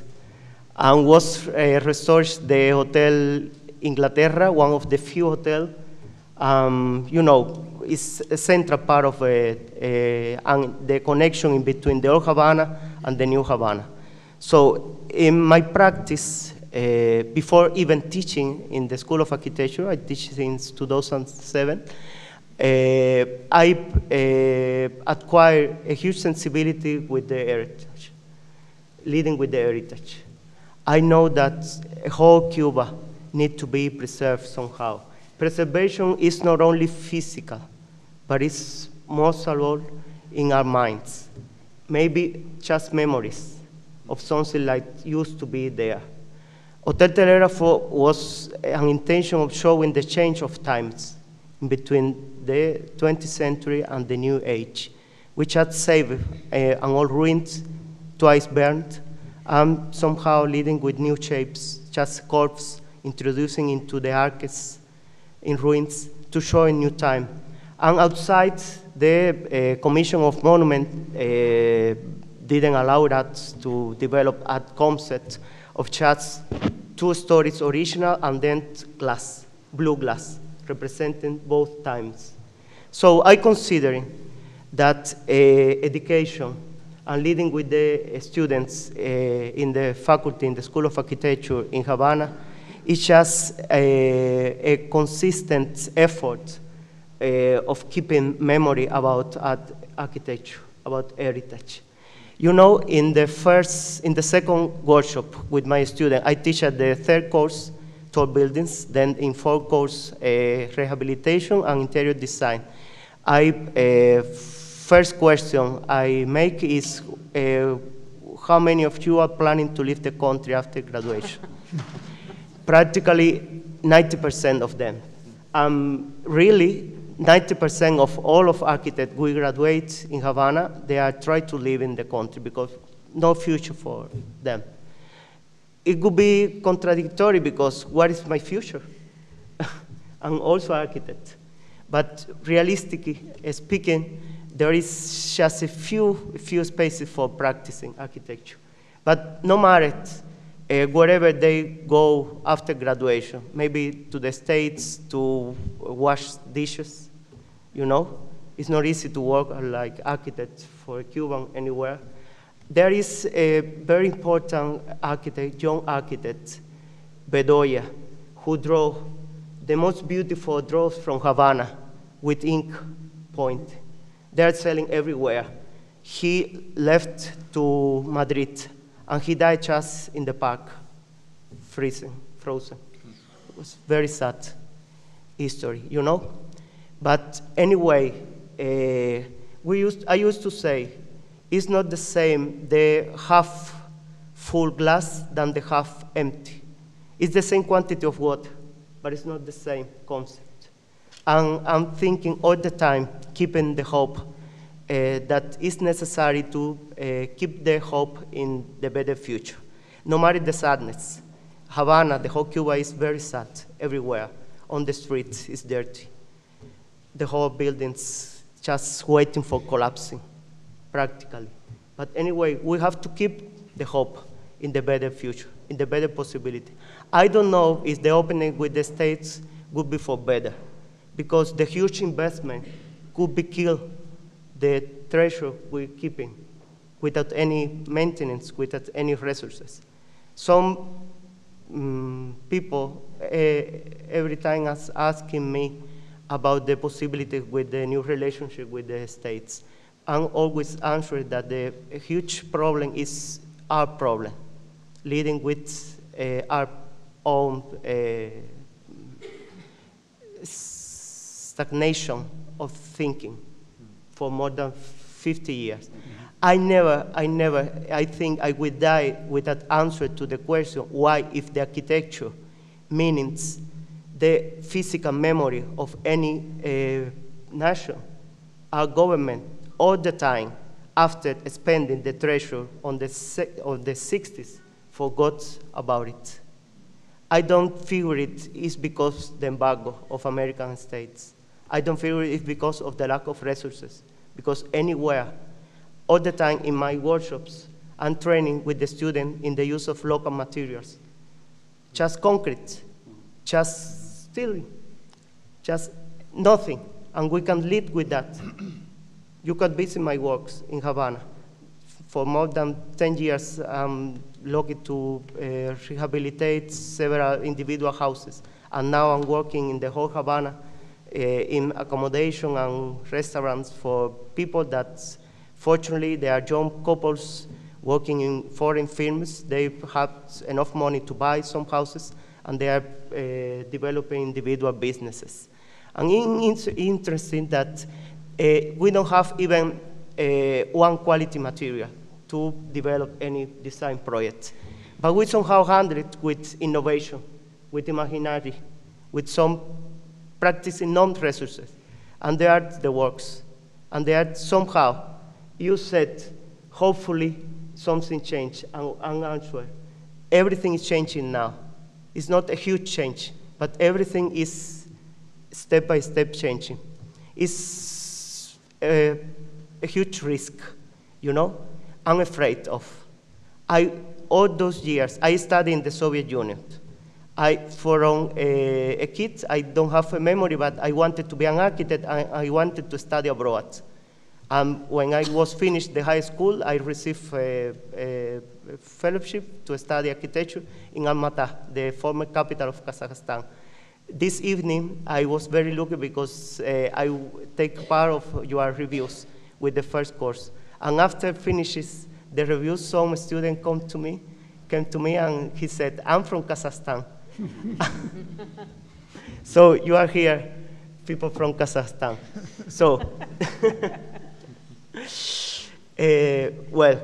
the thing is that leading with heritage, leading with the situation, with the openness of relationship with the states, dealing with education of the future architects, there is only very passionate, utopic dream about possibility of everything, now and in future.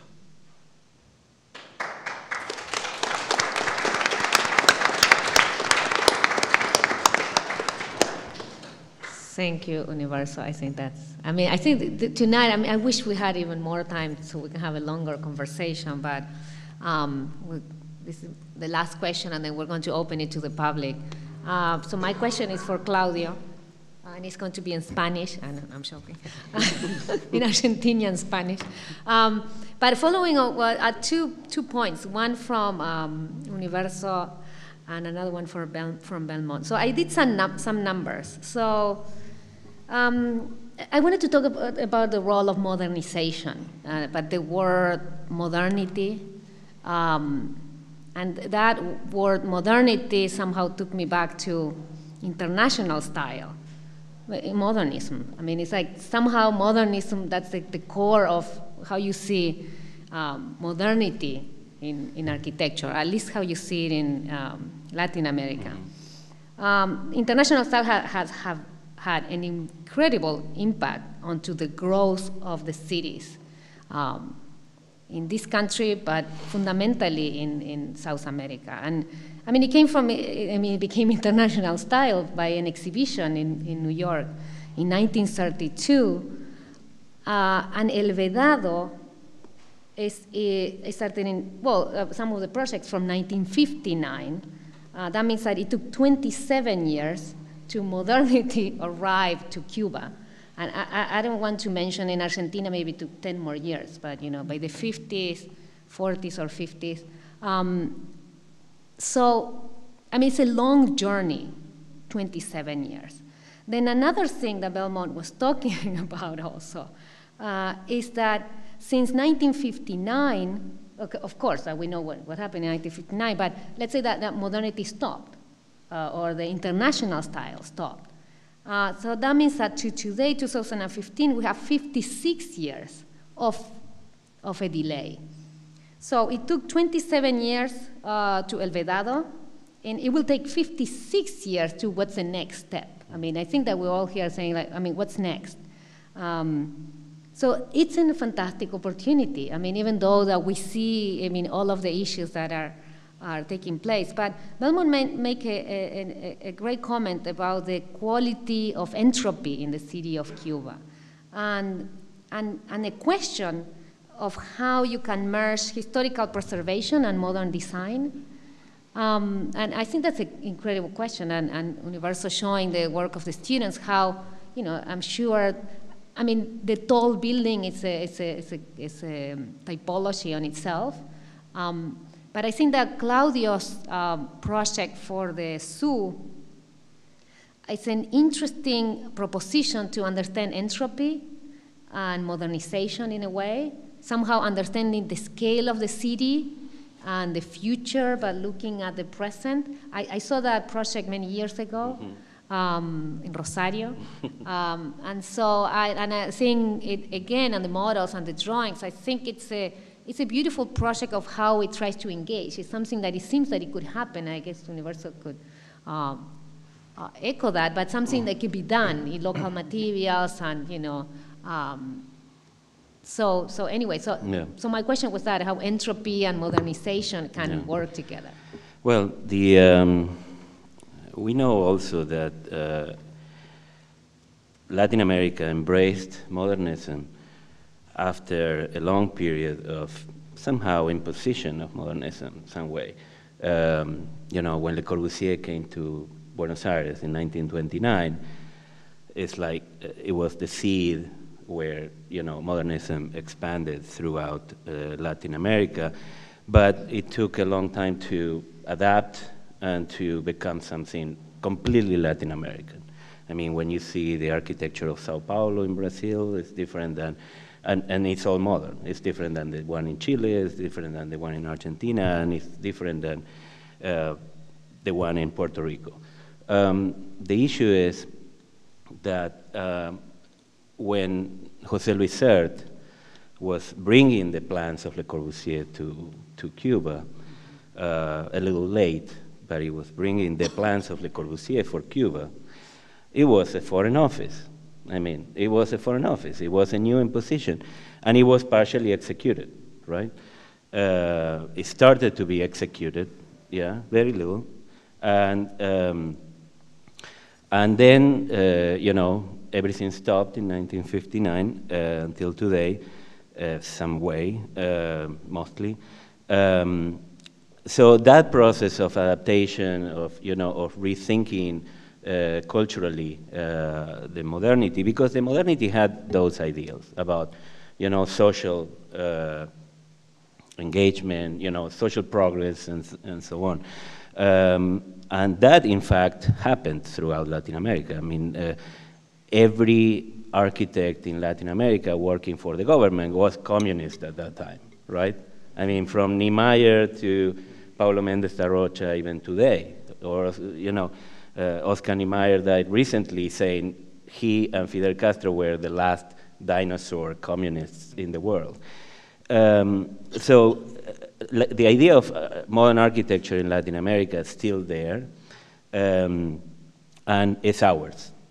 It's not American. I mean, it's not North American. It's not European. It's ours. It's Latin American, and it's still going on. The difference is that we have had this possibility of adapting and recreating modernism in our way. You know, working for the government.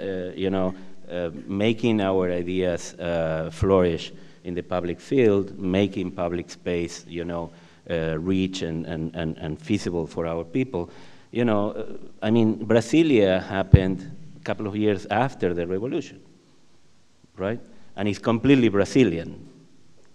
The only thing that the Cuban government did at that time was first taking over those buildings, right? I mean, the government moved to one of those buildings of the plan, of the third plan, and then starting two parallel ways that somehow created a synergy that could have followed. One was the Echeverría University, the school where you teach, which is a fantastic piece of modern architecture, completely adapted to the climate, and, you know, a phenomenal adaptation of modern ideas, much more complex than any Corvus thought about, you know, a building like that. And on the other hand, what we all know, the schools of art in Havana, which is a marvelous experiment that unfortunately, it got stuck in time, and then you did a great job following up with that, and we still have a lot to learn from that, because that's a clear experiment that we could do anything marvelous with almost no resources, and that hasn't been done in Cuba since then. I mean, the School of Art is a great example. We keep, looking at it, learning from it all over Latin America, more recently. So I think Cuba could do that. That's the future I see in Cuba, hopefully, is that, what you mentioned, the possibility of looking at what they have and explore that and expand that and flourish that together with, modern life, it's a real possibility. So I think on that note, I think all of us wish that we had a bit more time to talk about these issues, but I think we're going to continue the conversation in a more informal setting over dinner with our panelists. We would really like to thank all of the panelists tonight for a very enlightening set of presentations and conversation. Thank you so much. Thank you.